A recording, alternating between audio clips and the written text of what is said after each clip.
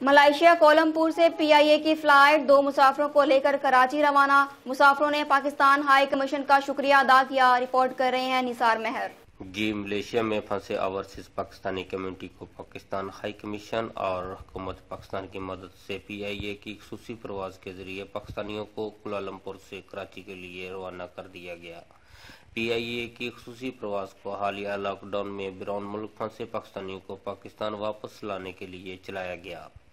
इस हवाले से पाकिस्तान हाई कमीशन मलेशिया और PIA के अमले की जानिब से मलेशिया में फंसे पाकिस्तानियों को मुकम्मल हुकूमती अहकामात पर मुकम्मल तावन किया जा रहा है।